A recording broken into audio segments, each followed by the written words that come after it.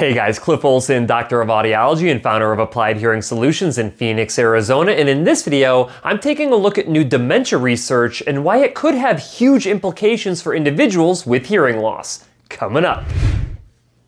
The link between hearing loss and dementia is getting harder and harder to ignore. Just a simple Google search using these two terms will yield millions of results, with many of the top results from reputable sources such as Johns Hopkins and the National Institutes of Health. However, some fear that the link between hearing loss and dementia may be completely misunderstood by the general public. In fact, in a February 2023 article published in the Journal of American Geriatric Society, the authors speculate that the current messaging around hearing loss and dementia has potential to stigmatize and raise anxieties for people with hearing loss. And you know what? They're probably right, but it doesn't change the fact that you should at least be aware of the research that's coming out about this link, including a new study that was just published in January of 2024. But before I dive into this new research that is linking once again hearing loss and dementia, if you could do me a huge favor and click the like button, it really helps out the channel because it gets these videos in front of a bigger audience.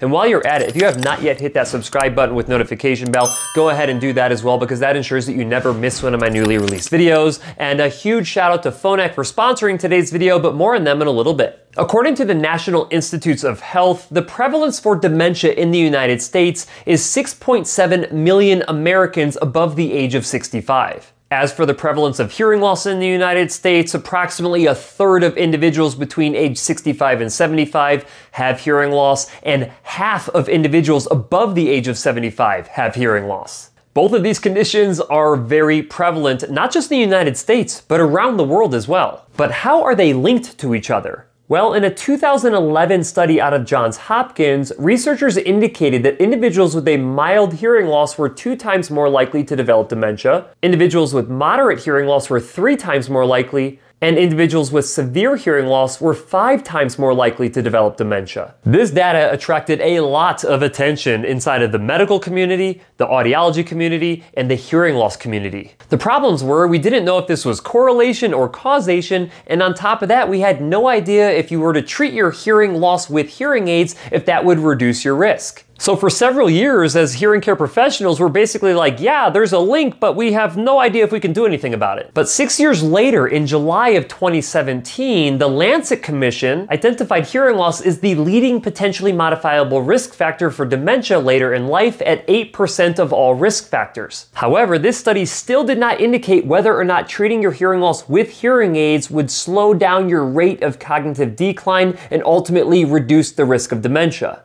But fast forward to 2023 when the results of the ACHIEVE study were finally released. This was the first ever study conducted to determine if treating your hearing loss with hearing aids would actually reduce your rate of cognitive decline versus not treating your hearing loss. What researchers found is that there was not a reduction in the rate of cognitive decline between the treatment group and the control group. However, they did identify that a subgroup of the treatment group who were at a higher risk of developing dementia actually saw a 48% reduction in their rate of cognitive decline over the course of 3 years. Finally, we had some answers as to whether or not treating your hearing loss with hearing aids would slow down your rate of cognitive decline, and the answer is yes in some people, but it is definitely not the silver bullet that we thought it would be. But remember that study I was telling you about earlier that was released in January of 2024? Yeah, that was called the ENHANCE study, and that paints a little bit different picture. This particular study had a 160 participant treatment group that did not have dementia, but did have hearing loss, and they got treated for that hearing loss at that baseline hearing test. Their control group had 102 participants. They did not have dementia either, but they did not receive hearing treatment. Their results indicated that hearing aid users demonstrated significantly better cognitive performance 3 years post-fitting. The researchers stated in the results that primary comparative analysis showed cognitive stability for the hearing aid group, while the AIBL group declined on working memory, visual attention, and psychomotor function. There was a non-significant trend for decline in visual learning for the AIBL group versus no decline for the hearing aid group. The hearing aid group showed significant decline on only one subtest and at a significantly slower rate than for the AIBL participants. So what does this all mean? Well, it basically means that there is now a growing body of evidence that suggests that treating your hearing loss with hearing aids can actually slow down your rate of cognitive decline and potentially reduce your risk of dementia later in life. It also means that if you have hearing loss, you should be treating your hearing loss with prescription hearing aids from companies like Phonak, today's video sponsor. Phonak offers a full portfolio of premium hearing aids for virtually every type of hearing loss. This portfolio includes their Lyric Extended Wear hearing aid,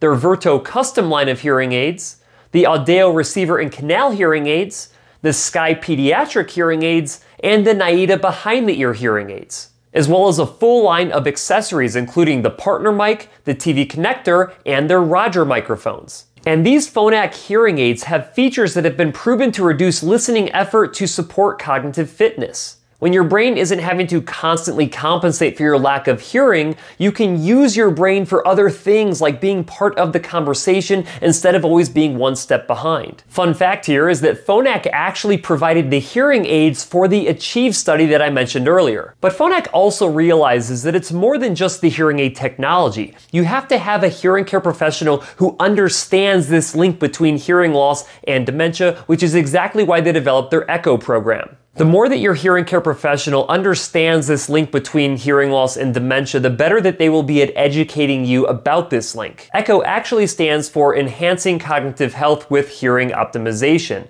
and it aims to equip hearing care professionals with the resources to better integrate the topic of cognitive health into their discussions with patients. Providers who have been trained in ECHO will have a deeper understanding on the research explaining the relationship between hearing loss and cognition. This training will help them properly care for their patients by offering the best audiological solutions that will support cognitive health and well-being. Now, regardless whether or not treating your hearing loss with hearing aids will actually slow down your rate of cognitive decline, treating your hearing loss is always a good idea. When it comes to improving communication, reducing social isolation and dementia, or reducing your risk of falling, treating your hearing loss can significantly improve your quality of life. And if you happen to be an individual who slows down your rate of cognitive decline and potentially reduces your risk of dementia later in life, that will be icing on the cake. So, if you have hearing loss and hearing aids are the most appropriate treatment option, as long as those hearing aids are fit and programmed by a hearing care professional who follows comprehensive audiologic best practices, it could be the best decision that you ever make.